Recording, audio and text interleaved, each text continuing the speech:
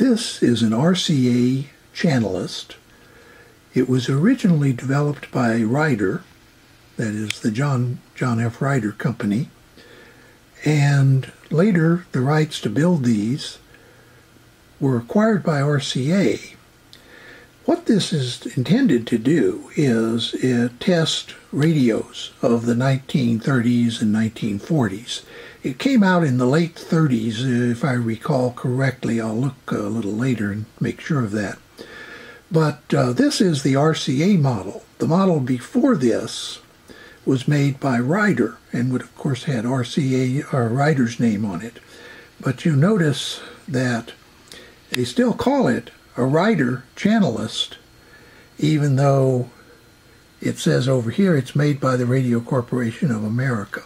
And that's because Ryder was a rather famous name in the 30s and in the 40s and even into the 50s in radio and later into television. So what I'm going to be doing, I restored this unit partially a couple of years ago. I bought it from a radio friend who was closing out a large supply of old radios and old radio test equipment. And I partially restored it. That is, electrically got it kind of working. One thing I didn't bother with was the meter. I don't know if I'm going to try to fix that meter or not. They're really hard to work on. I used to work on meters, but frankly, that was back in the days when my eyesight was good enough to do jewelry, and today I'm not sure that it is. So I may leave the meter alone, but I mainly want to check that this still works and restore any or repair anything that needs to be done to it. And then what I'd like to do is actually use it on an old 1930s radio in the restoration work for the purpose of showing how this would have been used in the day. Now, I will point out that this is really kind of pointless in the day of modern oscilloscopes and so on, and in fact just an ordinary signal tracer probably will do 90% of what this unit will do. But nonetheless, it's an interesting piece of vintage equipment that a lot of people may have never seen. So I'll take a look at that, and let's get some stuff out and take a look at what's inside this thing. Here it is out of the case. It's rather easy to remove. There are just a series of screws around the outside of the front panel, and then there's one in the back that holds it in the case. Once you have those removed, it just slides out, as you can see here. So before we start looking at the actual circuitry of this, I think it might help if I kind of gave you an overview of what this instrument was designed to do, or what its functions are. So let me try that next. On the left is the Ryder Chanalyst, or RCA Ryder Chanalyst manual. You can download this from, I think it's the Boat Anchor Manuals Archive. You look for that on the web as just BAMA Manuals, B-A-M-A. On the right is an ad that appeared in Radio Electronics back in January of 1949, it looks like, and for the 162C, which is what this one is. So we'll look at not the ad, but the manual a little later as we're going through the various circuits. But for right now, what I'm going to do, I put together this Chanalyst brochure. This was a kind of a marketing brochure and also a sort of introduction to the Chanalyst that, pardon the light, that was given out fairly freely by RCA salesmen back in the day, and it provides a pretty good overview. So what I'm going to do is pull the pages out of this and show you a little bit of what the Chanalyst does and cross-reference from that document over to the front panel of the Chanalyst, so you can kind of get familiar with the features and functions of this particular instrument. The Chanalyst is basically a signal tracer, and by that what I mean is it's a tuned signal tracer. It has sections for tuning a pair of actually audio amplifiers. Well, in one case there's a detector also, but basically the idea is that you can trace a signal using this from the beginnings of a radio, that is near the antenna, all the way back to the speaker. And you can do that not with a broadband signal tracer like actually replace this unit, but you can actually tune it sharply so that, for example, you can listen to just the IF frequency or just a particular RF frequency. And so it's considerably more complicated than what might have been called a signal tracer of the day.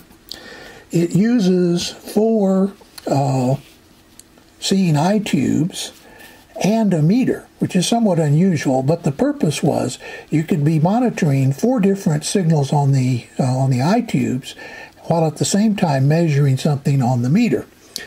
The meter was an early vacuum tube voltmeter, and some of these other controls we'll talk about when we get there, but it also includes a watt meter, so that you can measure how much power that the radio is consuming, which was an important feature.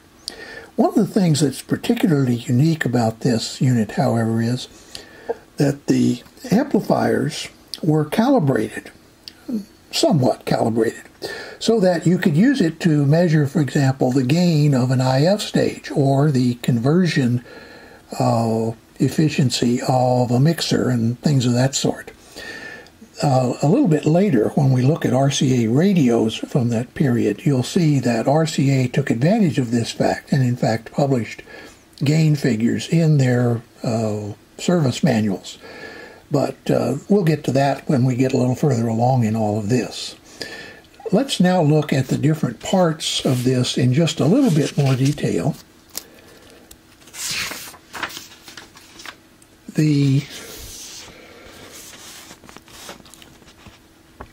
Basically, this is what each section looks like.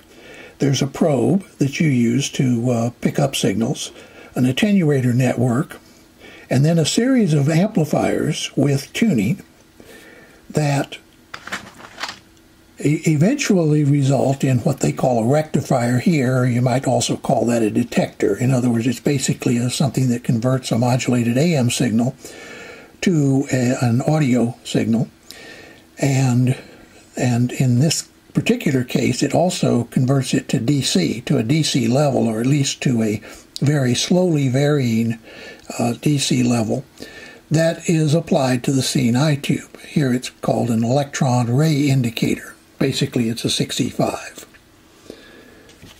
Okay, that is the RF-IF channel. In other words, that's how you monitor everything from the RF through the IF. The next channel is called the oscillator channel, and this is the way you could determine whether the oscillator was running, and if it was, whether it was tracking across the entire band. That is, you could tune the Chanalyst to the oscillator, and then as you adjusted the oscillator, you could retune the Chanalyst to show that the oscillator was in fact following the tracking the band. This is how the oscillator circuit is made, and once again an attenuator network off of a probe into an amplifier. Notice that there are fewer amplifiers. In fact, there's only one stage of amplification because the oscillator is a much stronger signal. Then once again it's rectified and applied to a tuning eye or a seeing eye tube, whatever. The third channel is called the audio channel, and that is just basically an amplifier that converts an AF signal to a DC or slowly varying DC signal that can be applied to the electron ray indicator. This is somewhat like the AC channel of a vacuum tube voltmeter, except instead of showing on a meter, it displays on the eye tube. The next section is the electronic voltmeter, which is basically just a VTVM, that is a vacuum tube voltmeter. It has a probe and a divider network to adjust the input level, and then you apply the signal to an electronic voltmeter and an amplifier bridge circuit with a meter. And finally, it has the wattage indicator. That is, you plug the unit into the front panel connector, and that you adjust a control until you get a balance on the eye tube, at which time you know how much wattage the unit is consuming. So as you can tell, the rest of this note is war stories, if you will. Practical application as told by a Chanalyst owner, and so on. And some more marketing kind of material, applications of things. You can see the signal. Of course, in those days, oscilloscopes were not as popular as they are today, although you can see one in the upper right-hand corner. But the Chanalyst was a way for people of the day who were a little less sophisticated, perhaps, than today's service people to visualize what was going on inside a radio. And once again, another war story, an article on how to test for intermittent reception, and so on. And eventually we get to the schematic, which we will be examining in more detail. Now, if you would like to follow along on all of this, one thing you might want to do is download the manual from the Bama archive. And I think you can find it under Writer. It may be under RCA. But at any rate, it's called a Chanalyst. And if you remember how that was spelled, it's C-H-A-N-A-L-Y-S-T.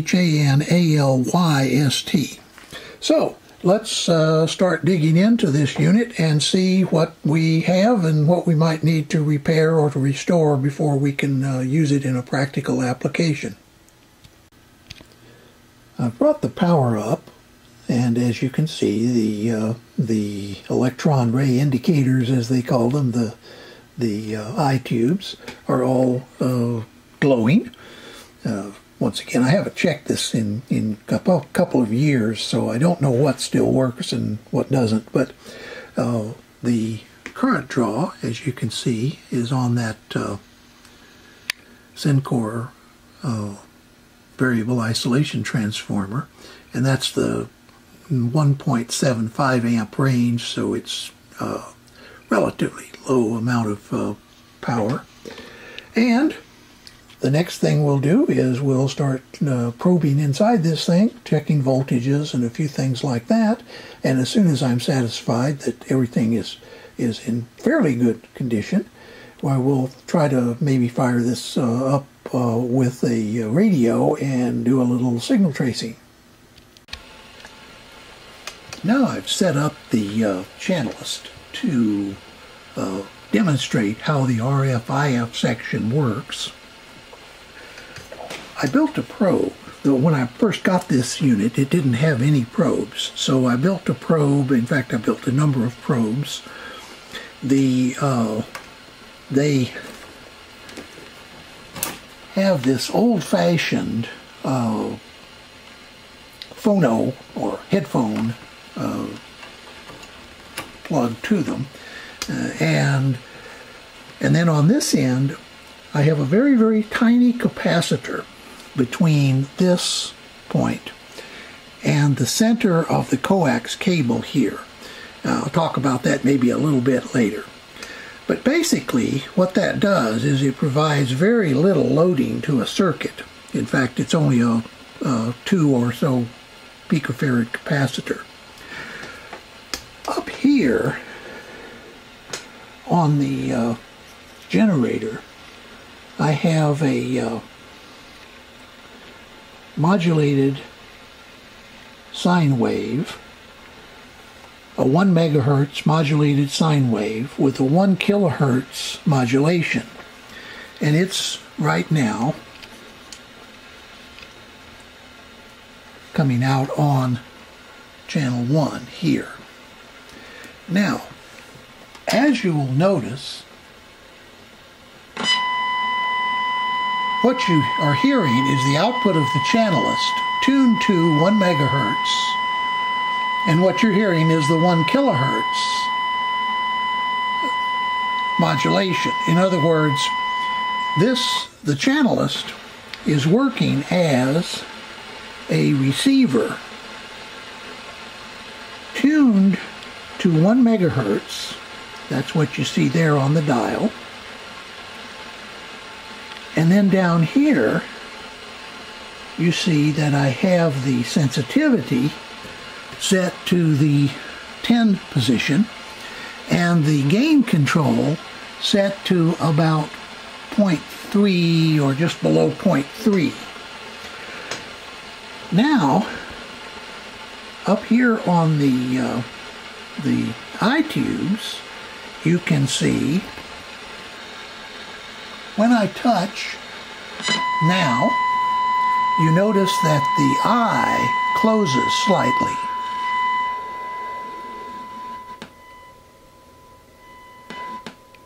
And I can tune it.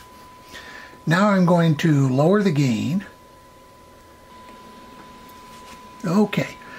Now, you see, because I have tuned it more precisely, the gain has now been raised all the way to the 10 position. Now, if you think about this, this is actually the reverse of a normal volume control. This is actually more of an attenuator. In other words, when I was at 0.3, I was attenuating it by 0.3. When I'm at 10, I'm attenuating it by 10. In other words, think of this as like divide by 10 the signal, or divide by 0.3. Once again, this is the coarse gain control, and this is the fine gain control, and then this control selects the band. That is, whether it's band A, B, or C on the tuning dial. And right now I have it on band C, which is basically the AM broadcast band, and at the center is approximately 1 megahertz. So we'll go back to the signal again, and there you can hear it. By the way, the signal that you are hearing is coming out of this output. This is the RFIF output, and is being connected up there, and I'm using the Syncor PA81 just as an audio amplifier to drive a speaker so that I can hear what's going on. And also I can, if I want to, read the RMS voltage out. In fact, maybe we might want to do that. I'm going to go ahead and touch that again. And you notice that it read the voltage and swung up, actually the auto ranging raised it to a higher level and so on. So basically all I'm doing here is sort of demonstrating how the RFIF section works. I'm saving the actual application of this to a future video where I can actually apply this to a 1930s style radio. But nonetheless, this is how the unit works. The only other thing that I'm going to demonstrate is the, well, I may demonstrate the audio feature, but the IF feature, of course, is the same. You just tune to the IF. On the other side over here is the oscillator, and that's a lower gain device. I suspect, however, that that one will work just as well. I've tested it. It does work.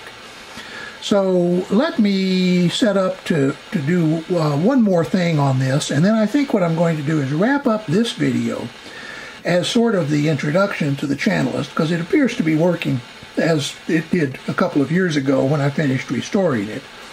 And except for the meter, which I still haven't tried to fix, all the functions, at least to me, appear to be working. So let me set up for one more demonstration, and then I think it's time for us to move on. Now I have jumpered the RF-IF output, that is the audio, the output from the detector of the RF-IF stage, down to the AF input, that is the audio frequency amplifier input. The AF amplifier gain is set by this control. And so once again, I'm going to touch the generator with the 1 kilohertz modulated signal. And attenuate the audio signal or amplify it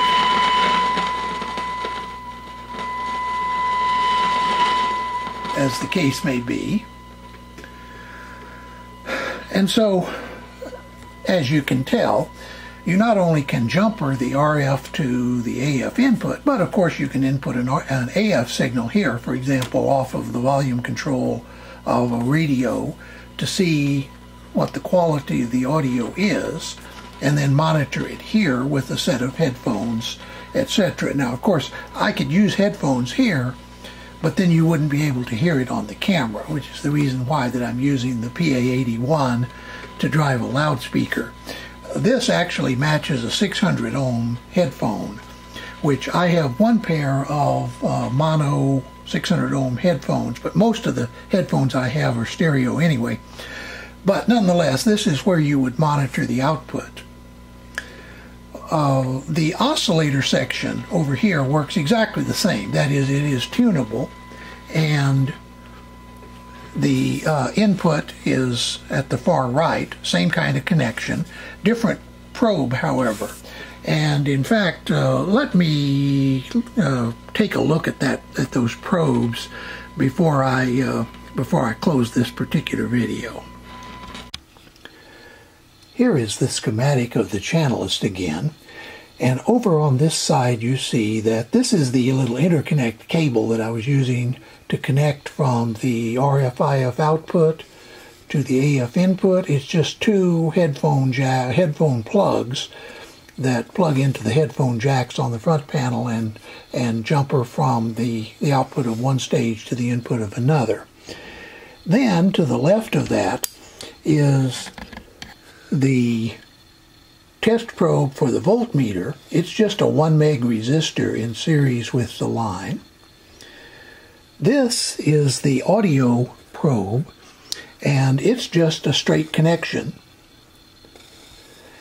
This is the one that's a little tricky. It's the RF-IF probe, and the reason is there's a very small capacitor here, but the capacitor value is not specified. Well, it turns out that if you search around online, you'll find that the people who have done a lot more research on these units than me have determined that that capacitor is about 2 to 3 picofarads.